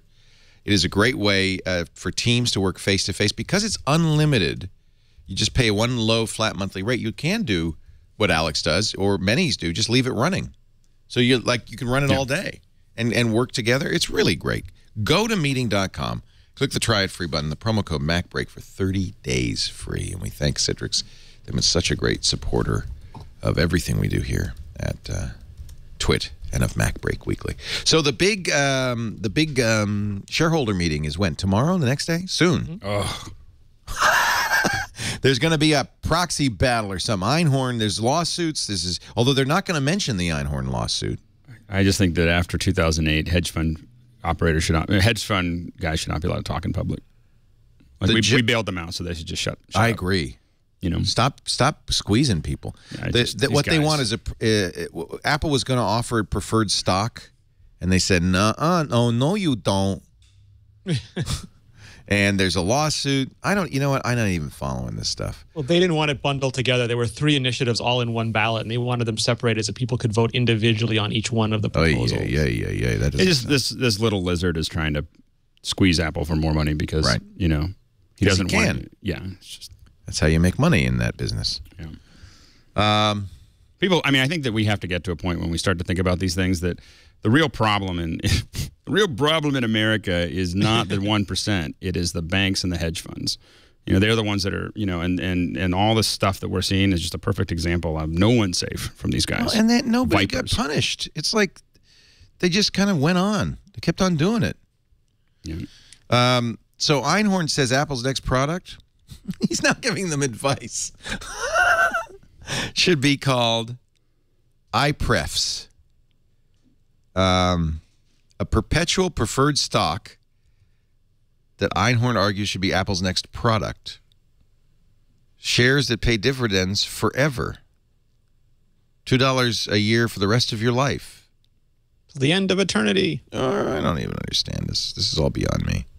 You know, it's his real issue is Apple's got a ton of cash. Right? And I want some of it. And I should get some of it. Because I'm a hedge fund. I work at a hedge fund, and we get everybody's cash. If someone has cash that we don't have the cash, we're allowed to sit on our cash. Right. But if someone else is sitting on cash, well, that cash should belong to us. That's exactly. There's never enough money. By the way, I remember I've been the one who says an iPad mini, the next product should be the iPad mini phone. Samsung is doing that now in Europe. They don't think they're going to do it here, but they made an 8-inch Samsung tablet with the phone software. It's got a SIM card slot, phone software on it. So you it's an 8-inch Note. It's an 8-inch Note. I still think that if Apple just gets into, just gets to a point where Apple or Android or whatever gets to a point where you're calling people internally and it's using their cell or their iMessage or whatever it is, and it's just a seamless experience. I want to call. I want to call Leo, and it just calls them, and it uses that. All of this goes away. We don't think about whether they're phones or not phones. They all have cellular service, and they all call each other. Yeah. And I can call someone's laptop, or I can call their phone, or I can call their iPad. And I can decide how it's going to go. I don't understand. I mean, it's just. This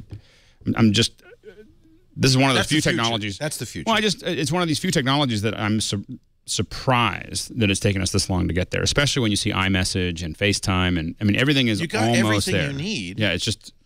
And I'm sure that there's some legal agreement that's slowing it down, but I'm sure it's a legal Skype agreement. has proven that the whole thing is horrible, and they need to reinvent it. Go ahead, Andy. I'm sure it's the legal agreement with carriers, but that's the real fault. Not even a legal agreement; it's just the market. But it's so hard to get these things actually working correctly. Yeah.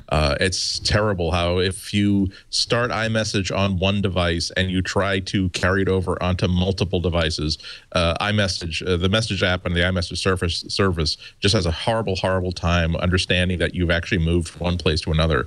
There are times when I really feel as though I need to carry two devices with me because I started a conversation. I'm not sure if someone sent this to me as a text message or an iMessage, but it's important that if he decides to follow up on me today, that I be able to actually receive that. And it's like, oh man, am I really going to be bringing my iPad with me just on the off chance I'm going to miss? Oh man, this is a pain point. This is a friction point. Apple's supposed to be good at eliminating those things. Yeah. The bigger thing though is at Mobile World Congress, everybody is trying to make a 7 or 8 inch tablet now.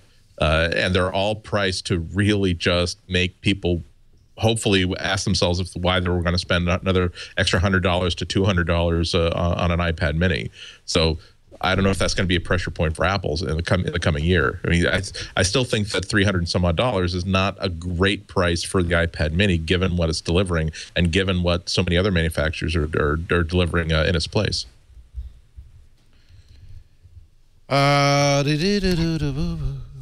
What else? Qualcomm's got a chip that could put 40 bands into one phone. But with the Rolling Stones and... Not that kind of band. And the Beatles all in one phone. So you'd so basically one phone would work on every LTE frequency everywhere. One phone to rule them all. Rule them all. And of course, that's what you want. Not just Apple, but everybody wants that because we shouldn't have to build different phones for different countries. We have 3. There's 3 iPhone models now. One CDMA and then 2 GSM because there's 35, I think, distinct LTE bands. Holy cow! Operate on. And it's the LTE bands that are the problem, not the cell bands. It's the LTE bands. Yeah, because they're all using. Sometimes they're using similar spectrum, but different categories of bands within that spectrum, like higher or lower parts of it. And it's just it's a bit of a nightmare. Everyone was hoping that LTE would be this big, giant leap in compatibility, but everyone, like the train tracks in Europe, everyone did them slightly differently. So last week we covered the PlayStation 4 announcement coming later this year. There'll be a new Xbox. The announcement of nothing. This is like the worst announcement ever. We're not going to actually show you. We showed a controller. Ugh. And they showed some games in development, and they showed the head of an old man. Right. But now, wait a minute. Now, this is your business. Did you watch the video? Did you see? I mean, it's pretty cool. I didn't watch it. You should look. I mean, I was waiting to see pictures of something that was actually existed. And well, they were talking about the game developers are going to have. They talked about they said it'll be an x86 chip with. They talked a little bit about the specs. They showed the controller. There's going to be a share button on the controller. Did you? The content wasn't bad, but the execution was horrible. Yeah, it was long too. Yeah. Some people were saying by the time this is over, it'll be out.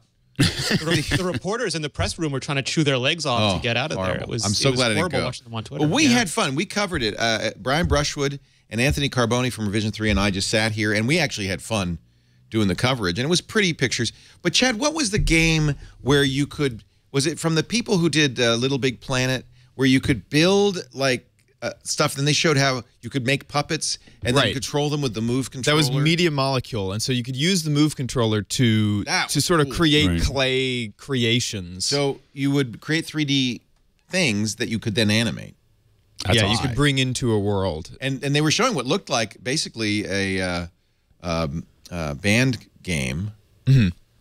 What do they call those? Guitar Hero. Yeah, Guitar Hero. But but instead you make your player and you have the instruments, and you go like this. Yeah, you just kind of rock out. I know. It was just kind of like didn't seem like just why bother? I mean, if you're gonna just wait until that's what they do. That's what the game industry does. It was worse than that. I guess it's more. If this were one day we'll have cloud computing. One day you'll be able to download all your games from PlayStation 1 to PlayStation 3. This is the future we're building towards. But it was like a speech of intent. There was no product. Don't forget about us. Yeah, I think that this is all about all the news sites that are doing live blogging coverage. This is an event that was tailored specifically for that. It really could have been released as probably spend 4 weeks releasing a video every single week, highlighting a different part of that, so that by the time you do have actual tooled up hardware to show off, people are really excited about everything they've heard about it so far. But as it is, it feels as though you need to have the 6 major tech sites live blogging from this event and everybody following on Twitter. But the problem is, it's like the Oscars, where you're putting on a huge show and you're hoping people talk about it, but people might talk about how much it sucked.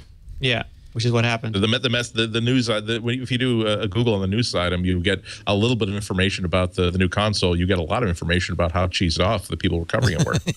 Well, here's the good or the Apple related news. They're going to make an app for the iPhone that will let you buy games for your PlayStation 4. It's a second screen app for the PS4.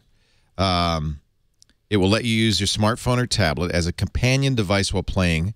You can watch your friends play if they have shared their games with an internet connection. The PlayStation app, you can they showed exploring maps and all sorts of stuff. And the app will let you buy new games on the road and download them to the console. So if you hear something like you're doing MacBreak Weekly and you hear about a game that you want to play on your PS4 when you get home, you just on your phone and it'll start downloading on your PS4. So it'll be there when you get home. It's interesting how they're all going back to x86 now after making the giant power PC leap in the last generation.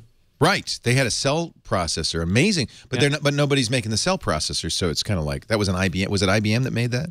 Yeah, and now they're talking about how easy it is to port PC games to it, which might be part of their pressure as well, as they want to get all the big titles on there faster. And all the developers love it because that means they can write a game essentially once, and it'll run on PCs, Xbox, and PlayStation 4. So all of that's good for developers, and I guess good for gamers. Blizzard, that's probably why Blizzard was there saying, hey, we're going to have Diablo 3. Yeah. Remember that old game that you've already played? We're going to put that on the PlayStation, huh? How about that? Audible.com updated its iOS app to include, I should mention, they are a sponsor on this show and many of our shows, to include an iPad version. I got to be honest with you, not great. It could be better. What happened?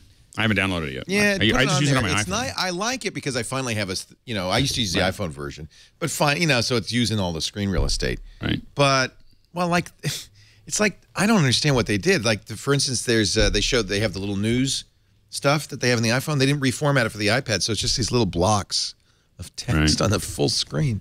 Little things like that. It's like, it felt like a little rushed. Mm-hmm. Is it better than just having the 2X? Yes. Right. Yeah, because you have more control and you can, have, it's easier to scrub and all of that stuff. And their iPhone app was updated, so now it's got this big finger friendly interface. So if you're driving, it's much easier. I use that big finger friendly interface all the time. Yeah. It's great because I have big fingers. There it is. So there's the covers. The one thing that I really dislike. See how light that is? That's grayed out text. That's because it's not on the device. So it's always like that until you download it, which is not ideal. You can barely read it, but then once you download it, it gets heavier. There's the little blocks I was talking about. Like they just wasted space. They don't reformat it or anything. I should have put at least some graphic under there that looked pretty. Something. And then they took all of these windows and just jammed them. They're not live or anything. So there's it feels like there's a lot of stuff that should be live that just isn't. A lot of room for improvement. Yeah, but that's fine. I mean, at least it's there and you can download the books. It's a better way to listen to Audible books because it keeps track of where you are. And so if you go to your iPhone, then it'll know where you left off. Things like that. It's worth it. But and it's free. I mean, I shouldn't really complain, but I will because that's my I should pay half for that. Yeah, it should be half off. Any other stories you guys want to cover before we get to our picks of the week? InstaShare. Kind of an airdrop. Makes it easy to share between, I don't know, maybe somebody make that one of their picks, I don't know, between your iPad and your desktop. What? Nothing? We're waiting for spring, Leo. We're waiting for our news cycles. Apple's international retail strategy. We're going to build stores and we're going to sell stuff. I guess. I don't know. I'm guessing. We're going to make a lot of money. I'm guessing. Many stores will have glass. Really expensive glass. All right. Well, I'll tell you what. Let's take a break, and then we will get to our picks. Renee Ritchie from imore.com. Oh, I didn't ask you. Rumor mill. Anything? Yeah, well, I was worried for a while that we would have a big empty period in the spring because Apple did so many products in the fall. But now it sounds like we might have some stuff to look forward to this spring. And I'm trying to get more details, but I wouldn't plan any big vacations yet. Really? A spring event? That's interesting. What would they announce? Tell me they're not going to do an iPhone out of cycle again or an out of cycle iPad again. Well, I mean, that is interesting because people are learning to counter program Apple. So we mentioned the One X and we mentioned the Samsung Galaxy S4, and those are coming out halfway through Apple's iPhone 5 cycle. And, those are going to be popular. They get all the attention. And Apple won't have anything to say until the iPhone 5S, and that's typically a year away. And the same thing with the iPads. People are now talking about Galaxy Notes and whatever else comes next, more Nexus devices. So if Apple ever does, like with the iPad mini or with a large screen iPhone or a cheaper iPhone, create more products, then they can perhaps have a fuller year and there'll always be something next coming out, and that sort of answers the consumer cycle problem. Yeah, but one of the things consumers like Apple for is not releasing too many products, too often. That They could stagger them better. It used to be iPads in the spring, iPhones in the summer, and iPod Touch in the fall, and now this year everything was in the fall, and that was maybe too much of a good thing. Oh, interesting. So you think they're going to get back into a staggered schedule? I hope so. Yeah, that's an interesting rumor. So it would be, if they do it normally, it'd be April, March or April. Yeah, March I think might be too soon. Interesting. I mean, they used to have events. They used to have April used to be the SDK event for iOS, and then that moved to summer. And then the last 2 years, they had the Verizon iPhone event, they had the education event, and they had another small event. Mountain Lion preview came out in February, and this year there's been nothing so far. So I think we're due. But they're going to have WWDC in June still. Presumably, yeah. That's why the SDK moved to the summer, right? For WWDC. But that leaves that big hole in the spring, which I think they kind of have to fill now. Interesting.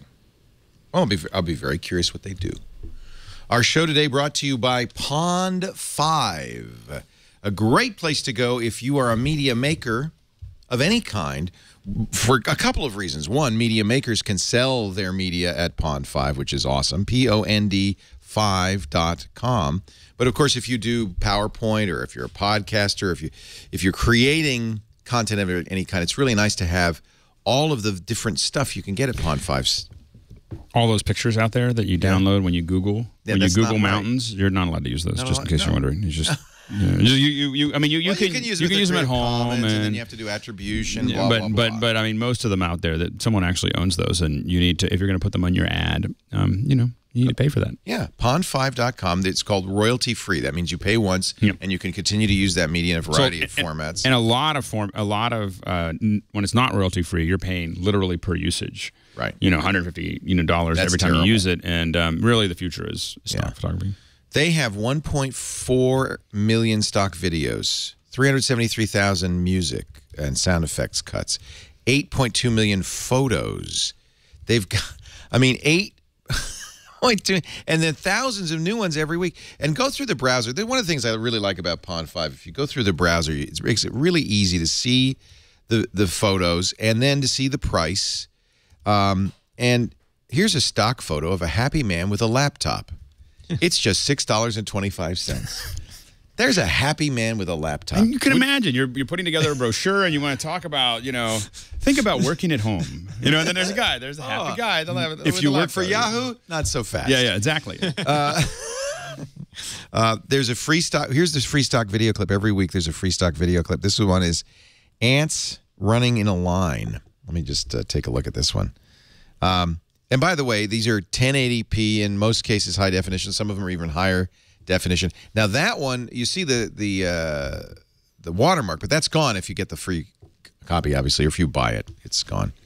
So here's the deal: what we're gonna do is we're gonna set you up, because we'd like you to get an experience of what it's like to buy a stock media from Pond 5. So we're gonna set you up with 50 free files. You'll create an account at Pond 5. You'll use the browser, see the files, download them all. And what that does is it gets you used to using Pond 5, so that the next time when I need some particle physics, I need an After Effects of my text, you will know, I should just, run over to Pond 5. I already got the account, and pick it up. So go to pond5.com/MacBreak for 50 free stock media files. That's really unusual. And it is very unusual to have something built out all in After Effects and other things. That's the After Effects stuff you're looking at, yeah. So when you're seeing those images there, that means you're going to open up that After Effects file and change the text. And so there's a very complex open. And it also means you can customize it. So all these animations, that's a 3D camera move inside of After Effects. You can go in and change it a little bit and adjust it typically. Full control, yeah. Well, and here's the other side, and I'll just mention this briefly. If you're the kind of person who does those kinds of things, you can sell them on Pond 5. They have the best royalty rate in the business, and you set your own price. So you determine what you want for your stuff. That's really cool. That's pretty, with ink in the water and all that. That's really nice. Anyway, Pond5. $7. It's like, what? I know. And the way a lot of times when we're thinking about stock photography, we're oftentimes just thinking about how long would it take us to do it. Like you go, that might cost this, but thinking about it cost me more than $7. like thinking about going out and talking to someone to take that own photo. That photo represents. You're taking advantage of mass production because that photo represents a day of work, or more.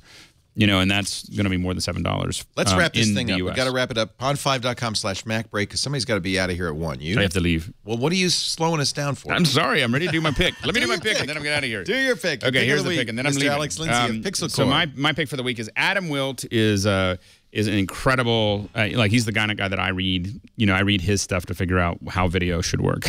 And so, and he has put out an app for the iPhone called the Cinemeter. The Cinemeter. Yeah, and what it is basically scopes for your iPhone.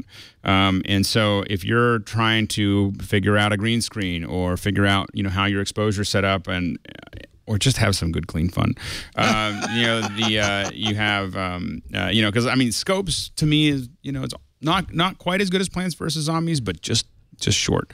It's only $4.99, and you're able to do a lot of, especially as I said, really looking at a background, checking out your lighting, whether it's even, doing a lot of things that would technically, when I started using meters, just to kind of scopes, just to make sure you're clear, these were like $10,000 each, and now it's $4.99 on your iPhone. Wow! And so, how do you get the video? Oh, you just use the built-in camera. The built-in camera, and that's good enough to do this. So that's a little bit of a toy end of things, but a lot of times what you can do with this is figure out evenness of lighting and so on and so forth. So especially if you're trying to get a really even green screen or something like that, it's qualitative. It doesn't really matter if it's right on, but it does give you some ideas of what that exposure is going to look like. It does have some really interesting controls over ISO, shutter, so on and so forth, so that you could actually get an idea. You still want to look at scopes through your actual camera to really know what's going on.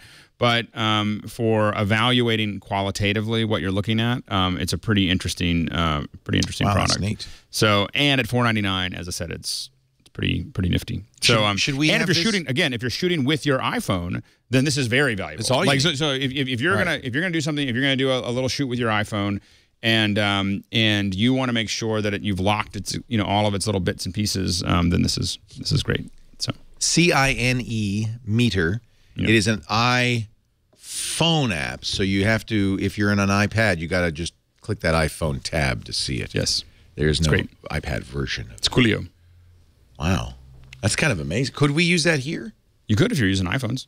For that kind of thing, if you're shooting with iPhones. If just to look at a set to make sure that the light's right? Or? You would typically go through your actual cameras and do that with your scopes. So you would use something like Scopebox. So Scopebox is what we would use. We would run all it. I was like $50 or something like that. So it's so you would run it through Scopebox, or for free you would run it through Conduit. That's what we do. Yeah. See, there's Chad showing. Yeah, he's got scopes built into it. That's in the TriCaster. Yep. So that's built in. We use that to. I used to use that all the time to set the lighting. So you told me 80%, right, for your face. For your face. So I would move my head like this and say, okay, there's my face on the scope. Now let's make that 80%. Once you're used to there. Yeah. There you go. See? You go. And once you get used to knowing what you're looking at on a scope, it really is very useful.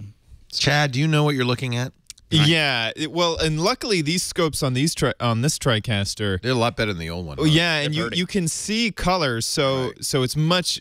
Like in high school, it was black and white, right? Like or green. Yeah, we have the 850 Extreme, and that really, I have to say, that is a lot better. Right, and so you can see skin tone in here, so I know that you know where my head is. Right here, this is actually that's my shirt. Right. Well, that down there is your shirt, but that's face. Because I have a flesh-colored shirt. Right. Some people probably watching the show now think I'm not wearing clothing, but it's a flesh-colored shirt, just so you know. Renee, Rich, thank you, Alex. You can take off if you want. All right. Bye-bye, guys. Thank you. Alex, Pixel Core, everybody. Thank you very much. Goodbye. Bye-bye. We got 2 people in the studio audience, and you almost broke the table again. Renee Ritchie, your pick of the week, sir. My pick of the week, it is not new, but it has got a whole new aspect to it, and that is app.net. They announced their free tier yesterday. So originally app.net was a platform, and then when Twitter became less developer friendly, they pivoted quickly and they made a Twitter-like micro-blogging service. And you could do almost everything you could with Twitter. But they didn't stop with that. They made a messaging platform which was kind of like DMs, but it's much more fully featured. It has groups and all these different things. And then they announced a Files API, which is kind of sort of like cloud storage, like Dropbox. So you get so many gigs of free storage with your account. And now, as of yesterday, you can get a free account. You can only follow 40 people with it, and you have limited storage. And you have to be invited right now. They haven't opened the floodgates yet, but it gives people a chance to try it out. And I like the audacity of them. They're a very young company. They're a very fast-moving company. And it looks like they're trying to but popularize this idea of a very personal, very flexible cloud platform that is both friendly for users and very open for developers. And you don't have to worry about advertising because they don't do it. You don't have to worry about any corporate interest. They've really aligned it for users and developers. And if you've ever tried app.net, it's very interesting. But that $50 and now $36 price of entry might have put you off. So if you can find an invitation now, you can get in for free and give it a shot. And I recommend the folks who do Tapbot? Tapbots, yeah. Tweetbot have a app.net version of that, which is excellent. And it's free now. Netbot. So, yeah, get the free, if you can, get the invitation to the free account. I paid $100 for app.net. I never use it. I think in a way this is a last-ditch effort to get some users in. It's very geeky now. I still use Twitter because that's where the audience is. The people who read my writing, the mainstream people are on Twitter. But a lot of the geeks, the developers, the programmers, all of that conversation has moved to app.net. Yeah. So it's got its own identity now, and that's really interesting. I should log in. I haven't used it in a while. Andy Ihnatko, your pick of the week. Mine is a really cool product that is one of those perfect little products. I travel with like a $200 like little portable Bluetooth speaker, and it's great because if you're in your hotel room, you want to be able to have a little bit of a better experience with your music and your movies, but you don't necessarily always want to travel with a brick that cost you $200. Really all you want this speaker, but you just want it to be a little bit louder. So simplest thing in the world. It's a product called Soundbender, and this is what it is. All it is a plastic the plastic equivalent of just doing this with your hand. It's got a magnet, so it just simply clips right to any iPad that will use the magnetic cover. Automatically aligns itself over the speaker port, and all it does is it does the Spinal Tap thing. It just makes it one louder. So I don't know if it's going to actually come across on the Magic Art Radio, but so here's the iPad without it.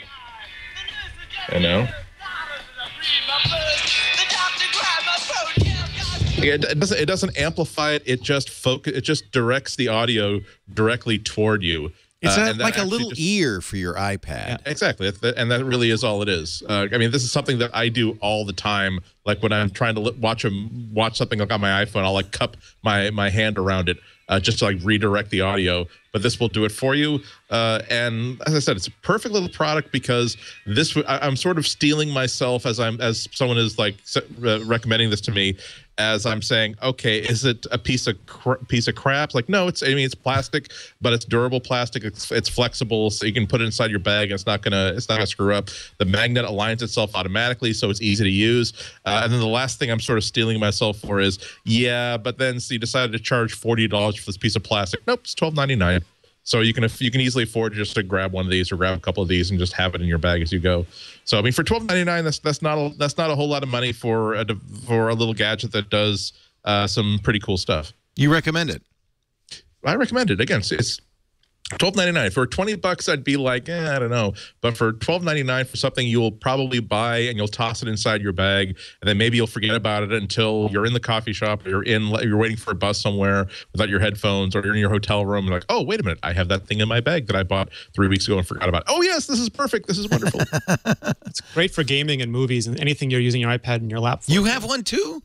There's a lot of different kinds. I haven't tried that one, but at CES and Macworld, everyone was making those kinds of things for iPhones and for iPads, and they worked really well. Huh.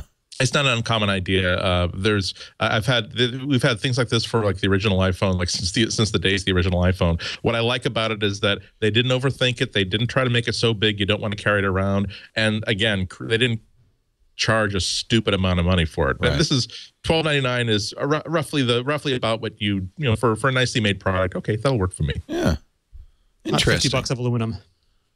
Yeah, exactly. There's a Kickstarter. It's like you always beware of those Kickstarter projects where someone like borrowed a white bedsheet from their mom and hung it behind them, and so they put themselves like off kilter, saying it's not just redirecting sound. It doesn't compromise the battery, and the design is CNC precision C4 grade milled aluminum. We really think it's the best audio enhancement that's ever been made for the iPad. I'll buy it. I'd buy anything on Kickstarter.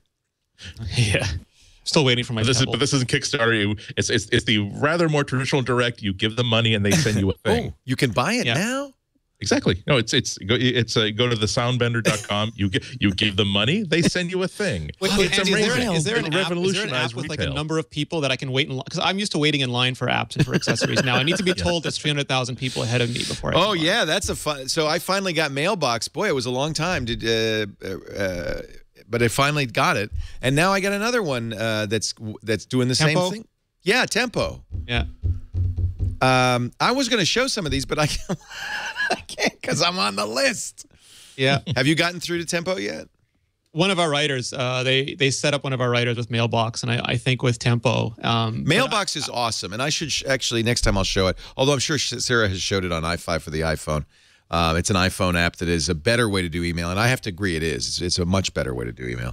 And then Tempo is like a calendar app, right? Yeah. And they're all server-side, so they've had some issues where they've gone down and they've come back up, and they're trying to deal with the demand. Right. No, I understand why they're doing it. Gmail did that too, where, in fact, it was a very hot invitation. Remember when they first launched Gmail to get in? Lineups for the new invitations. Yeah.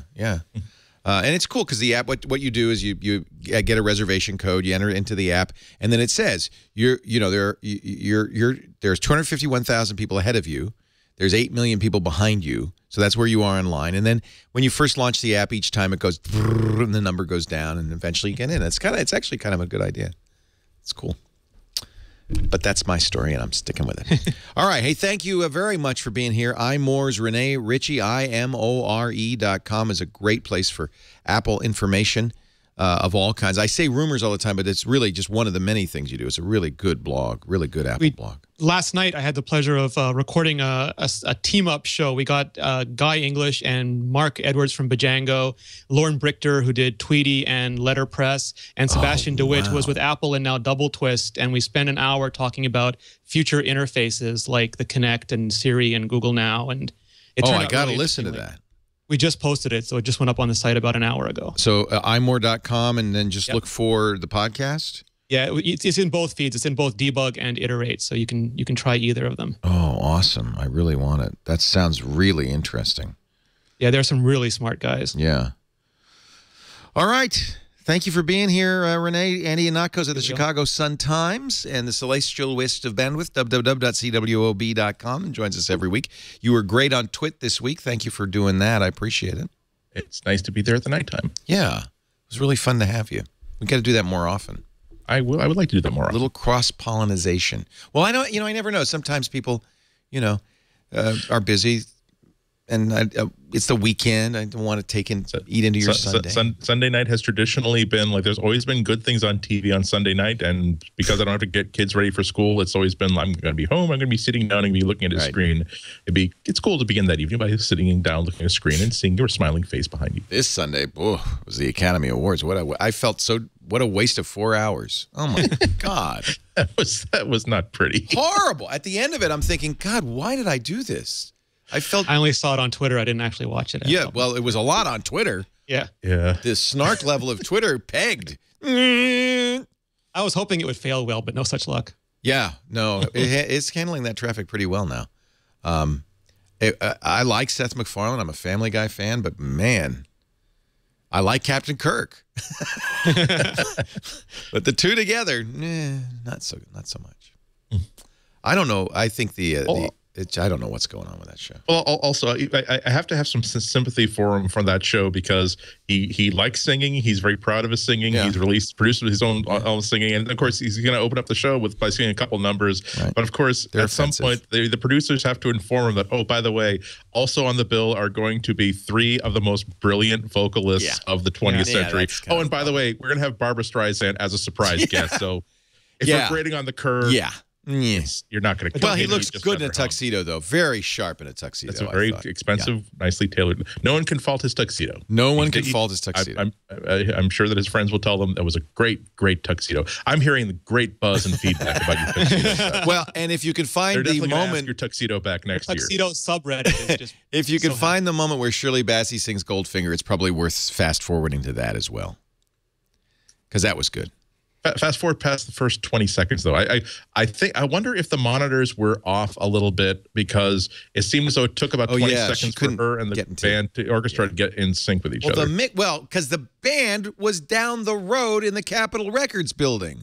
Oh, that's where they're cutting away to. Oh, that was smart. No, she was at the Dolby Theater. Right. The band was down the road. I didn't know that the orchestra was not inside. The orchestra was not in the same room. What? Who? Yeah. What? And on and on and on. And then the Abe Lincoln joke somebody mentioned. That was it. That was the lowest point I've ever in history. And then he goes, "Too soon?" Yes. As a matter of fact, might have been. Yeah. And I'm not sure exactly why the First Lady was giving the Oscar for Best Movie, but whatever her advisors thought, no, that was a bad idea. Anyway, I don't know why we got into that. Just because I know, Andy, you're a fan. I'm a fan of the Oscars. It's although without turning this into another hour of the show, it's like I'm amazed that we're asked like 5 years ago, I would be really the Oscars was like my Super Bowl. Me too. I'd be really excited about it. Yeah. And I'd have like my scorecards. I'd write all about plays. This year, it was we ended the show and 10 minutes before like the Oscars was going to start, and yet I sat here for about 50 minutes just like fiddling with like hardware settings, and then went back upstairs and then debated: do I watch the first half hour of Amazing Race on DVR, or do I join the Oscars in progress? Yeah, I guess watch the Oscars. I watched the whole thing end to end, and then I'm sorry I did. Yeah. I'm really. Oh, well. PlayStation 4 event Oscars. PlayStation 4 event Oscars. Yeah. I think I would vote for the PlayStation 4 event, actually. They should. If the producers are fishing for who to book for next year, not necessarily as hosts, but as producers, they should find out what team does Apple's keynote events and say, you're doing the Oscars next year. Well, you know what I found out? I'm reading this snark column on Deadline, and what I found out is the guys who produce the Oscars are the same guys who produced Chicago, which is why they kept having Chicago, which came out a musical tribute to the 10th anniversary of the release of Chicago. And in our medley of great music songs, how about a number from Chicago? Yeah. It's like, why? And then now I understand. And then I think Seth MacFarlane hit it on the, or maybe it was Captain Kirk hit it on the head.